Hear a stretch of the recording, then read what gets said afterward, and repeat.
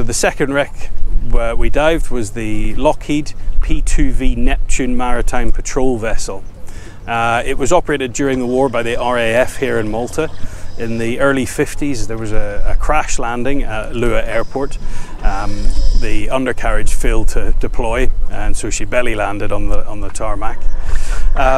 In the late 50s, it was sold off to a film company and scuttled to be used in a film, A Silent Enemy. It was forgotten about and rediscovered in about 2015 by some divers, and now we're able to dive it regularly again from the boat.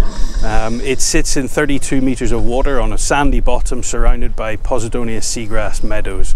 It's a small amount of fuselage, and both engine covers are available in one place, and the wings lie buried or partly buried in the sand further away in the reef.